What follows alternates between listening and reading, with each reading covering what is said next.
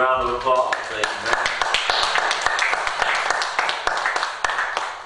I want to preach to you this morning, salvation is not complicated.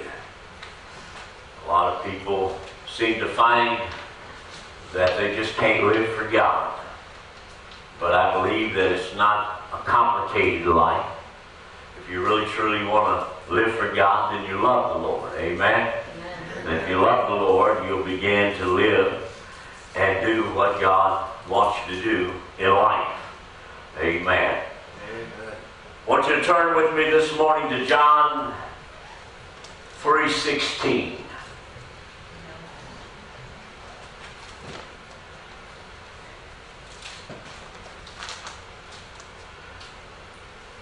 John 3:16.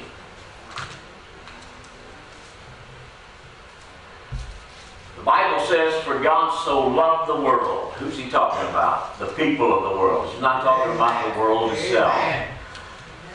He loves the people of the world. That he gave his only begotten Son, which is Jesus. Amen. That whosoever believeth in him should not perish, but have everlasting life. Simple. God loves humanity. Amen. Doesn't matter what color, race, doesn't matter how you're rich or if you're poor. None of those things are important when it comes to God's love. He loves you because you are his creation, and he is your creator. Amen. He loves you. That's why he sent Jesus, his only begotten Son, to die for you. He took your place on an old rugged cross. Didn't have to, but because God so loved you, he did. Now some might think, well, I've done too many things and I've sinned too much for God to forgive me.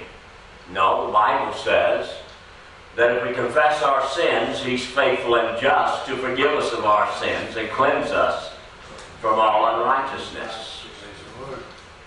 Some might think, well, you know, I just can't live a Christian life. Yes, you can. God would never require you to do something that's impossible for you to do. See, Christ in you gives you the ability and the power to overcome evil. That's why the Bible tells us, greater is he that's in me than he that's in the world. We have the power. God has given us power over all the power of the enemy. All the power of the enemy. That right there lets us know that the enemy does have power, but God's power supersedes the enemy's power. Amen. Now the enemy, he's a true enemy.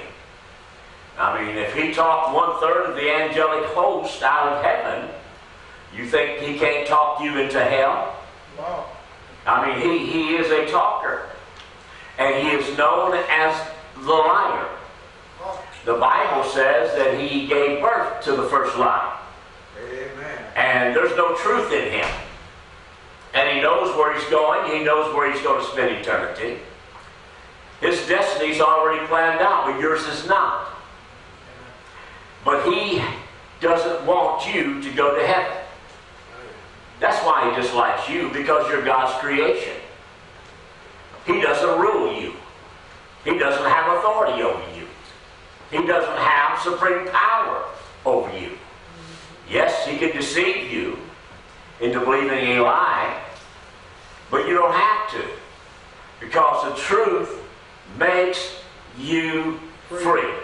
Amen. Salvation is not complicated, but the problem is so many people fail to get into the Word of God. Now, if you got an instruction book on anything and you want to take care of the thing the book is giving instruction on, you pretty much read it and study it to make sure you do everything right. Amen? Amen. Because if you don't, you're going to miss some parts, or you're going to miss some steps that's going to bring problems to your life. Well, people think when we go to church, I can feel the little doodads, run up and down my spine, and I'll cry a little bit and shed a few tears and tell God I'm sorry, and then I'll just go right back out doing everything that I've done before. That doesn't work. And it's obvious it doesn't work by just looking around this morning. You can look on Facebook, see people doing everything they want to do. They're out there, they plaster it on Facebook, they let everybody know about it. So you're not telling people's business, they're telling their own business. Yep. But yet when church times rolls around, they're not here. And the reason why they're not here is because they love the world more than they love God. It's simple and plain, but we make it so difficult. Now, if I say something like that, people will say, well, you're too judgmental. No, I'm not. I'm not judgmental. The Bible tells you that. The Word of God. You don't have to worry about my judgment. You got to worry about God's judgment. Because you're going to be judged by everything you say, everything you do, and even things that you do not do that God told you to do. And His judgment's going to be right. Because He's a righteous judge. Amen. But the enemy, he doesn't want you in church. He doesn't want you in the Word of God. He doesn't want you to know anything. But God does. That's why the Lord told us to study to show ourselves approved unto God, not man, unto God. Right. Amen. So that we can be a good worker in the kingdom of God. Amen. Amen. We don't seek approval from man, we seek approval from God. So when I preach, amen, a lot of times people don't like what I preach because it steps on their toes. Well, I'm not going to be concerned about that. I'm not going to care about the fact you may think I'm judgmental. It doesn't make any difference to me. My goal is to get you to heaven. Amen. Amen. And the only way I can get you there is to preach the gospel to you, the gospel of Jesus Christ. Amen. The Word of God says in Matthew 22, verse 37, 38, and 39, Jesus said unto him, thou shalt love the Lord thy God with all thy heart. How much in your heart? All thy heart. And with all thy soul. And with all thy mind. This is the first and great commandment. And the second is like unto it, thou shalt love thy neighbor as thyself. Well, some people say, well, if you love somebody, you won't bring up any of their faults, or you won't say anything about their sinful lifestyle. That's not love. That's not love at all. Amen. If you love somebody, you're willing to tell them the truth. Because you know the truth is the only thing that's going to set them free. If I stand up here and the church is full and we got the bank account overflowing, but I'm just telling you lies, that isn't going to help you. And I'm going to stand accountable one day and end up in the devil's hell because I lied to you. I'm not going to do that. See, I have to know that one day I'm going to stand there and I'm going to give an account of every soul that God's ever brought my way. So I want you to know the truth. And salvation's not really complicated. It's not really hard to understand. And it's not really hard to live. Are you going to mess up at times? Sure you are. I'm not saying you won't, because I do too. But you know what? The more we get into the Word, the less we have problems with the world. Amen? Amen. See, the Bible says, keep your mind stayed upon the Lord, and you shall be kept in perfect peace. So if your peace is not perfect, then your mind's not stayed upon the Lord. But He just said in the Word of God to love the Lord thy God with all what? Your mind. Amen. The mind is a place where the devil is constantly bombarding you with thoughts. That's why the Bible tells us and teaches us to cast down every wicked imagination and bring into captivity every thought to the obedience of the Word of God. Amen. Amen. If it doesn't pass the test of the Word of God, get rid of it. Cast it out. Is it that easy? Sometimes it is, sometimes it isn't. You know, you can come to the altars, you can weep and you can cry and you can say all kinds of things and make all kinds of promises, and we know people do that. Amen. God, if you'll do this, I'll do that. God, just make sure I get this, and I'll do this for you. And when they leave the altars, it's all over. The crying's over. The vow's not there anymore. But the Bible says, don't make a vow unless you're willing to keep it. Amen. Be better not to vow a vow than to vow one and not keep it. That's what the Word of God says. But see, if you don't know the Word of God, then you don't know what it says, and you're not going to be able to walk, amen, in the Word. Amen. You got to walk in the Word. It's a lamp to your feet that lights up your path. The world is steeped in darkness. That's why the Bible says, I've called you out of darkness and brought you into my marvelous light. The light is the Word of God that illuminates our path. John 14:15 says, now I want you to really get a hold of this. If you love me, keep my commandments. If you love me, keep my commandments. Well, one of the commandments that God, amen, instituted and Jesus told us to do was to not forsake the assembling of ourselves together. They stopped doing that in the New Testament. In Hebrews chapter 10, they wrote about it because the Jewish people were under such great persecution that they wanted to escape persecution, so they went back to the synagogues and went back to sacrificing lambs, and they forgot about Christ. See, there is no other lamb that can be sacrificed. He's already been sacrificed. Amen. He's the spotless Lamb of God, slain from the foundations of this world. Can you imagine that God, when He created you, already knew your life beforehand? That's why He says about some prophets, I knew you before you were ever conceived. I knew you before you ever exited your mother's womb. I knew your name. I knew what you were going to do, how you were going to do it, if you were going to succeed or if you were going to fail. Now God called you. And if God called you, He's able to keep you. Amen. Yes, He's able to keep you. He told the Father, everyone you gave me, everyone that you committed to my hand, I've lost none of them, except the son of perdition, the predestinated one, Judas, who would eventually betray me with a kiss. Him I lost because he was more concerned about money than he was concerned about the kingdom. Look around you today. If I text some or call some, they'll say, well, I took overtime and I can't be there. I got to get enough money so I can enjoy life. You don't know when your day is coming. But it's appointed unto man to die once. And then you're going to stand before God. Judgment's going to take place. And, like I get on my phone, these little emojis and everything else from my text, God ain't accepting that. God ain't accepting that. And that ain't going to make a bit of difference. And we're living in a time and an hour when we need to realize Jesus could come at any given moment.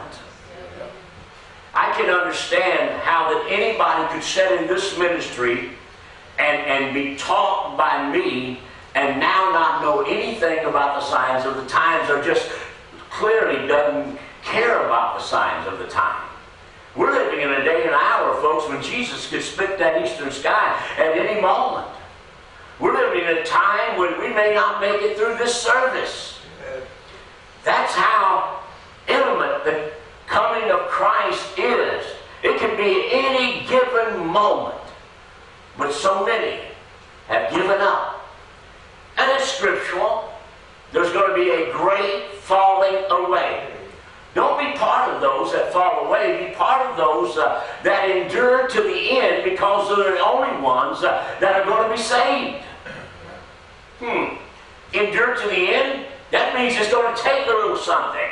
Wow. That means you may have to go through some persecution. Wow. I mean, there's thousands upon thousands upon thousands of Christians that are martyred in our modern day, that have given their life for Christ. And here we can't give up a little something in the world to even make it to a church service? Seriously? You know, if you love me, he said, you'll keep my commandments. That's the way somebody knows you love them. I mean, if your wife or if your husband promises you something and never follows through with it, you begin to question their commitment to you. You begin to question, are you really in love with me? I mean, you promised me all these things, but I never got nothing. Never got nothing. Never followed through with anything. Well, I wonder if that's the way God feels about many people today. Just don't follow through. I mean, you say something and you don't follow through. How many people we've had at these altars that say, I know God sent me to this church. I'm here. I'll be here until Jesus comes or I pass away, but I'm behind you 100% and not here today. Yep. Haven't seen them in a long time. I see them on Facebook drinking, doing everything they shouldn't be doing, but they ain't in church. See, a lot of people taste of the heavenly things, but then they turn their back on God. And the Bible says it would have been better if you had never known than to know and turn your back on Him. But so many do. Have you tasted of the heavenly things, or are you eating at the table that God's prepared? Even in the midst of your enemies, God has that table prepared.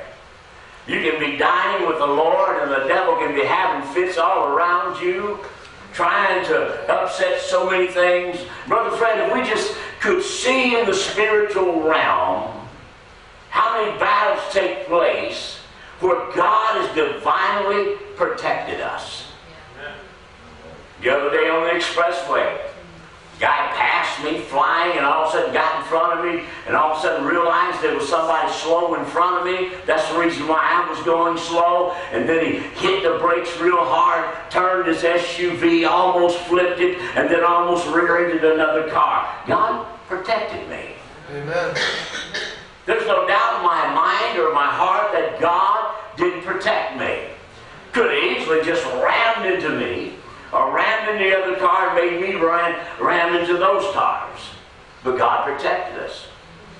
How many times people have been coming head on and just in time get out of the way. And God protected us. See, we don't see all those things, and many times we don't even have a comprehension of what God has done for us. We go through the day and we just think everything is just normal, everything is just the way it is, but it's not. There's an angelic host out there. Amen. And God has given you, amen, angels to protect you, whether you know it or not. They protect you. You might see them at times, and at times you may not see them. But salvation, folks, is not complicated. It really isn't. I want you to turn with me to 2 Timothy chapter 4, verse 2, and I'm going to read a scripture from Amos 8:11. And it says, "Behold, the days come, saith the Lord God, that I will send a famine in the land, not a famine of bread, nor thirst for water, but of hearing the words of the Lord." I believe we're in that time of famine. Yeah. I really do. I believe we're in that time of famine because I believe a lot of people behind the pulpits are not preaching the Word of God. I believe they're getting up there and preaching something. Amen. They did it in Paul's day. He said, "You did run well, but who did hinder you?" What was But somebody or something brought a hindrance into your life. And he gave up. See, you can't give up. This is a race of endurance. You got to finish. The good news is you don't have to finish first. Because the first shall be last, and the last shall be first. Amen. And all of us are going to get the same pay, amen? Amen. Just like the workers that went late in the day, and those that started in the morning and bored through the heat of the day, they all got paid the same thing. We all got eternal life if we walk in Christ and live in the Lord and endure to the end. I mean, we're going to get different rewards when we get to heaven, different crowns. You sat on the seat and do nothing all your life and done nothing in the kingdom of God. That's exactly what you get when you get there. Some come, amen, and the works go through the fire, and everything that goes through the fire is gone. It doesn't stand up to the Word of God. Amen? It could be because of self-glory. It could be because of many different things, but it doesn't make it through the refining process, the Word of God. And you are being refined. You wonder why you have trouble sometimes. You wonder why you get sick sometimes. You wonder why things happen that you don't understand. Well, those things are going to happen. But we're in a refining process. And just like the goldsmith, he heats that fire up on that gold and he begins to scrape off all the impurities. And Brother Steve, he does that until he can see his reflection in that gold. And that's what God wants to do with you. Scrape off all those impurities until he can see himself in you. See, if you draw nigh to God, God will draw nigh to you. If the Word of God is in you, amen. The Bible says you cannot sin.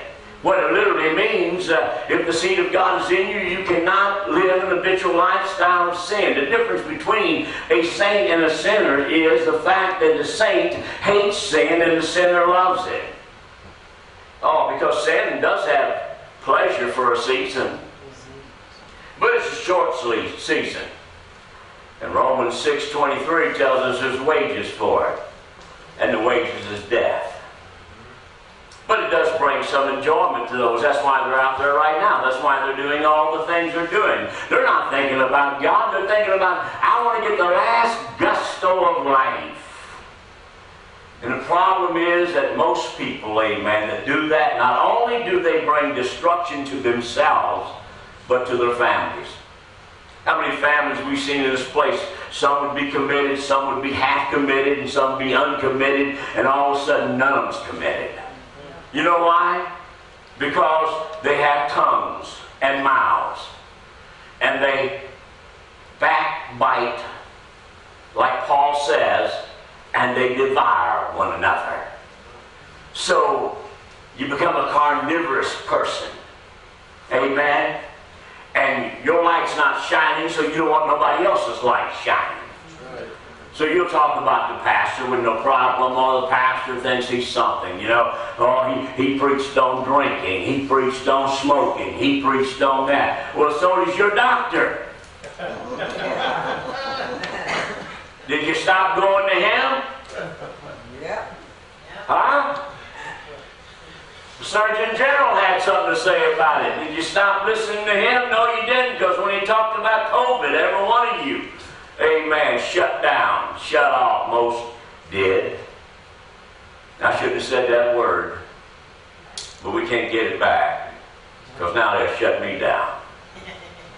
And if you don't see something wrong with that, you ain't too smart. See, if you knew the Word of God, you'd realize these days are coming. COVID is a pestilence. Monkeypox. It's a pestilence. And the last days, that's what the Bible says we're going to contend with. Now, I used to think it was just natural happenings and natural diseases, but they're not. They're man-made. But see, the more you study, the more you apply yourself, the more you understand.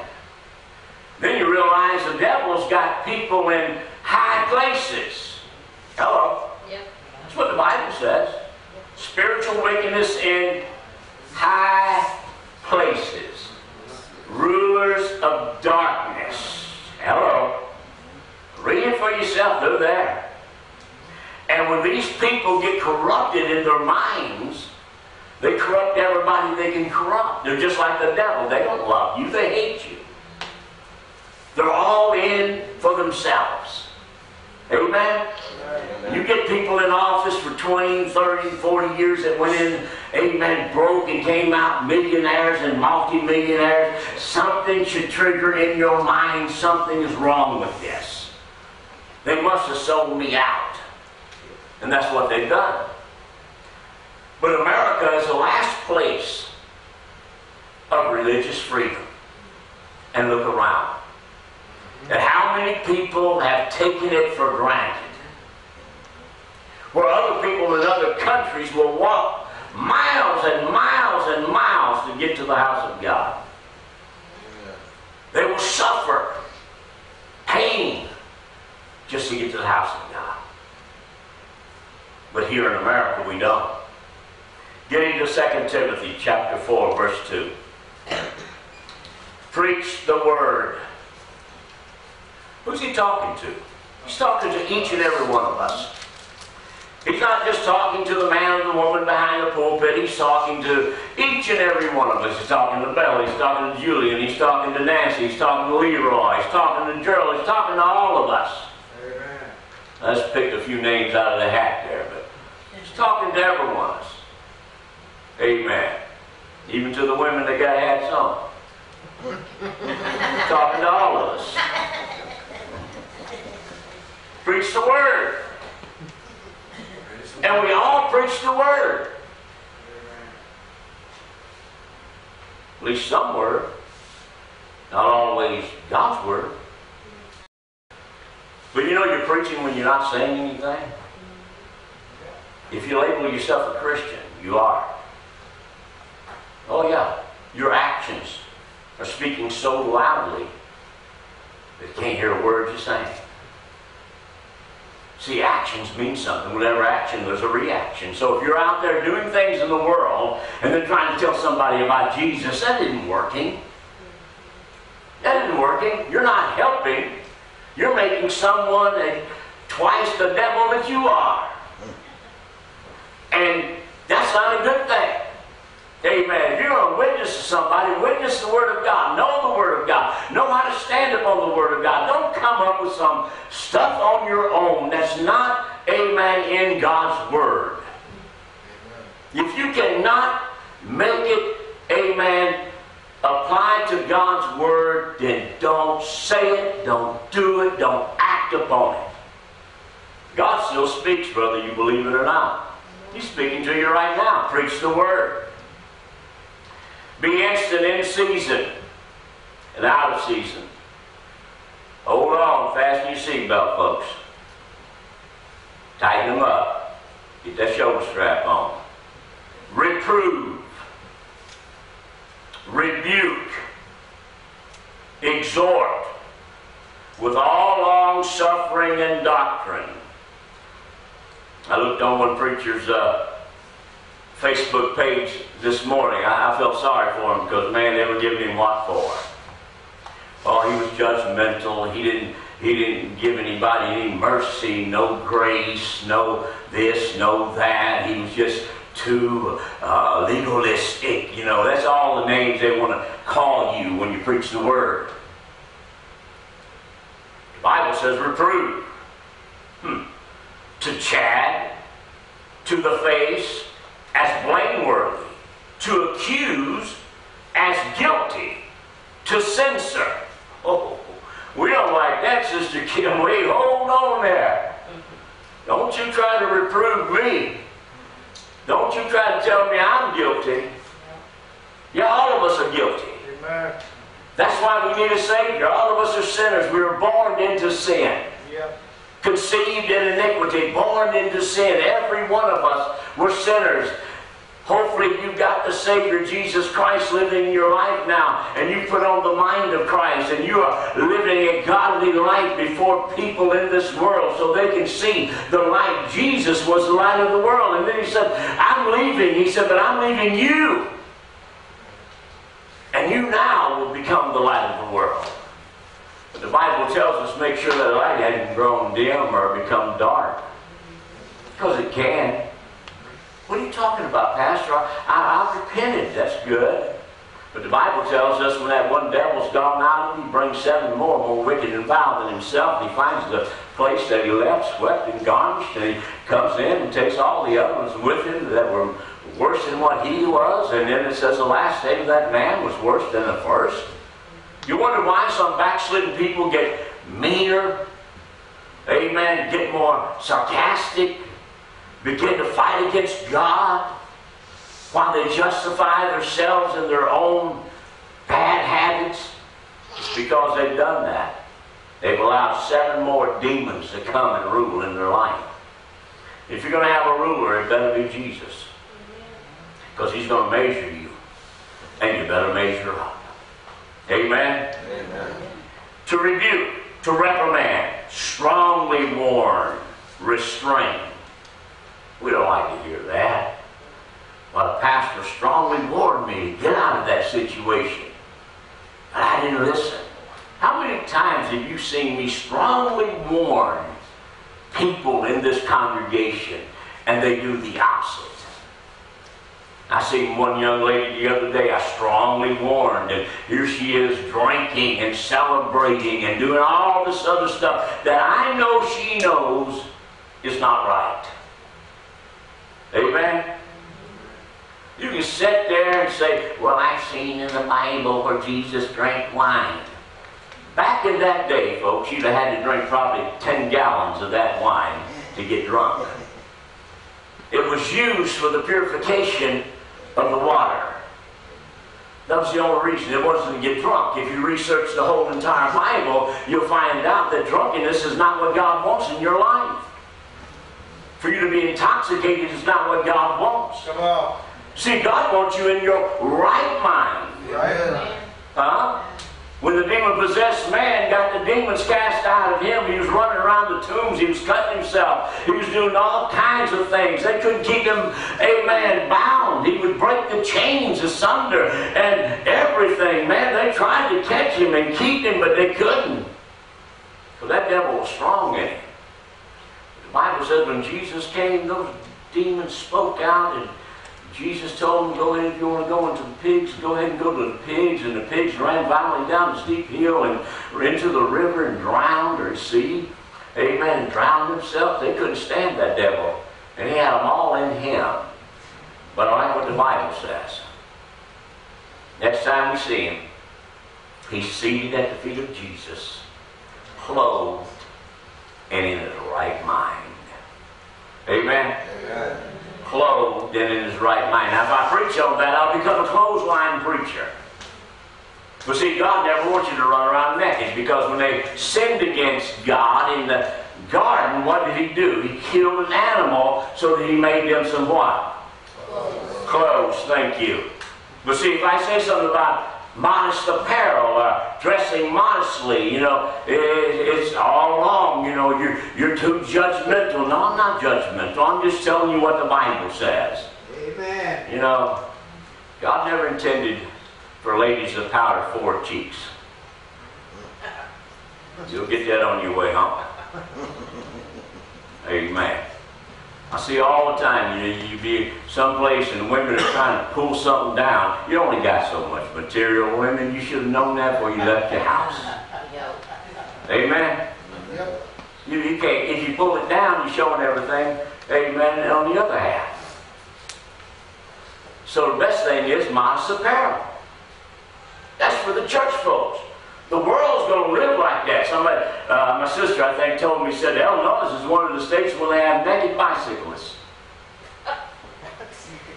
Yep. And it's legal. You can drive your bicycle naked. Wow, I don't want to see that. There's some things you just can't unsee.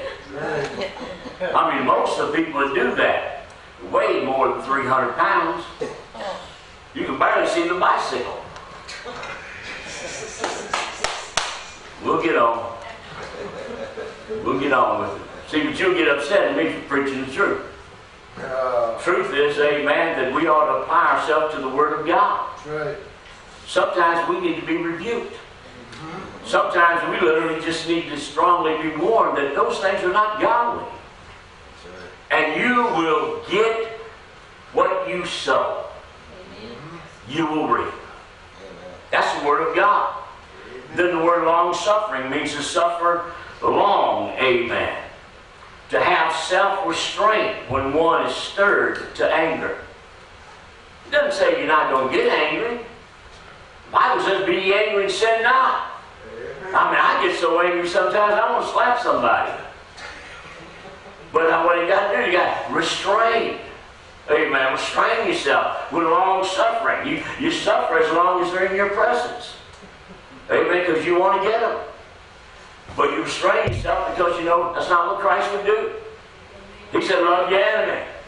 He said, if they smite you on one cheek, turn the other. Amen.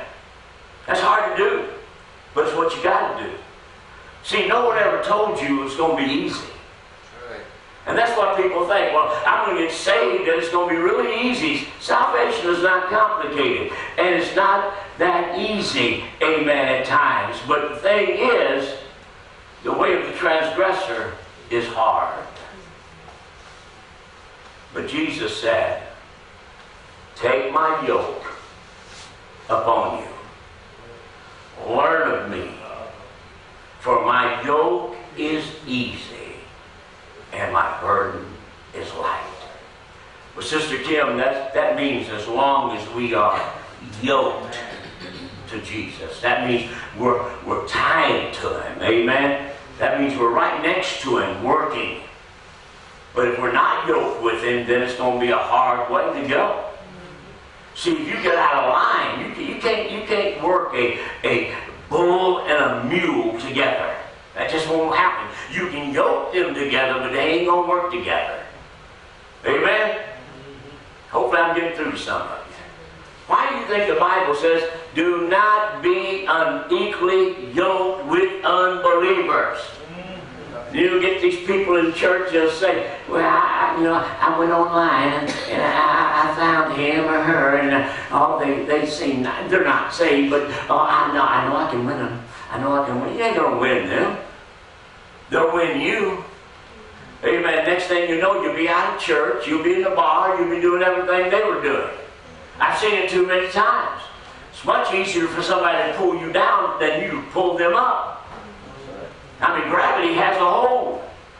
And sin will have a hold, and sin will pull you down. Why do you think the Bible says, lay aside every sin and every weight that doth so easily beset you? Because you're running the race of life, folks, and you've got to finish this race. You've got to endure to the end to be saved. Amen. But Brother Walls, I don't know if I can do it. Sure you can, if you want to. See, you got to get to want to. I've listened to this, Sister Bella, for 45 years. I'd like to. I can't. I'm going to tell you what my dad told me. Can't never did nothing. See, you got to have a stronger love for God than you do that thing that's bringing you down. That's not allowing you to work in an efficient way with Christ. No matter what it is, you got to love God more. See, when I got saved, I was a bona fide alcoholic, man. I loved to drink. I ain't going to lie to you. I loved it so much I took it to work. Amen. Strapped it to my ankle. Passed through the guard shack. I walked down the tracks in East Chicago Heights to bars, amen, that I should have never been in, to buy a pint of liquor. I mean, I'd wake up in the morning, amen, not know where I was at or what I'd done. And sometimes I woke up in the morning and knew where I was at and what I'd done, and I was terrified. Sometimes you don't want to wake up. Not in those intoxicated places, amen. Because, see, you're no longer in control of your mind. Alcohol is. And when alcohol is controlling your mind, then the devil has a workshop there that he can place thoughts and ideals and things in there that will deceive you as a believer. John 4:35 says, Say not ye, there are yet 4 months, and then cometh the harvest? Behold, I say unto you, lift up your eyes and look on the fields, for they are white already to harvest. That's in Jesus' day. How white do you think they are now? Let me read this to you. As wheat begins to mature, plants in some areas of the field may have an off-white color. This is premature dying. Oh. He said the fields were what? White. White, already to harvest. They're getting ready to die. And if they die, the harvest is no good. Which could be due to drowning. You can drown in sin and lose everything. It can be due to hot, dry winds or some other stress. The pattern of off-colored heads will often follow soil types. That's why the Bible says in Hosea 10:12, sow for yourself righteousness, reaping mercy, break up your fallow ground, for it's time to seek the Lord. He comes and rains righteousness on you. Don't you think it's time to seek the Lord? I'm not hardly finished with this message, but I wish I had more time. But I know some of you are probably looking at your clocks and wondering, will I make it to Portillo's in time? Or will I make it home in time? I got that roast in the crock pot. It ain't gonna burn. Hopefully you don't burn. Right. Amen. Amen. For making church just something, amen, that you do because you feel like that's something somebody would want you to do. Folks, you got to do it for yourself. Amen to that. You got to stand before God by yourself. Except you're saved. And then you have an advocate with the Father. His name is Jesus Christ. Don't go to court without a lawyer. Any judge would tell you, don't represent yourself. Only a crazy person represents themselves. Get yourself a good attorney. Well, you can't get no better attorney than Jesus. And Jesus stand there and tell us, now, this one right here is mine. Ain't been perfect, but he's mine. He's endured. He's gone through a lot of hardships. He's faced a lot of trials. He suffered some tribulation and persecution, but he hung in there. He stayed firm, committed, rooted, and grounded in the Word of God. See, that's what we want to hear at the end. We want to hear, enter in, thou good and faithful servant. Folks, salvation isn't difficult. Salvation is actually easy. But you got to be in that place where you love God more than you love yourself. You love God more than anything else. You know, I put on Facebook, I think I sent a text message. Church is something you ought to miss everything else for. Hello? Yep. No, folks will miss church for anything else. That's why we have so many empty seats today. But church ought to be something you miss everything else for. Because one day you're going to give an account of what you did with the time God gave you here on earth. Hopefully you've done the best that you could. Because all of us are going to stand there. It doesn't make no difference who you are, how much money you have, what success you had in life. You could have been a movie star, an actor, a singer, or whatever. It doesn't make any difference. A pauper or a prince. It doesn't make any difference. We're all going to stand there as individuals giving an account of what we did in life for Christ or we didn't do it. And that's going to determine if we hear the words enter in or depart from me, you workers of iniquity. I never knew you. Never knew you. But I was in church. But I saw miracles. Ain't gonna make no difference, folks. Salvation's not that hard. You might make it hard, and the reason why it makes it hard is because you get unequally yoked with the wrong things. And that's a hard way to go. I tell people all the time, I told a young lady, when they first started coming to church, I said, you know what? I said, God is pulling you one way, the devil's pulling you the other way. You've got to make a decision. You've got to make a decision. Which way are you going to go? See, there's always going to be that way that seems right to you, but the end thereof is the way of death and destruction. That's not the way. Jesus said his way is a narrow way, and there will be few that enter in. Look around once again this morning. Few will enter in. Even though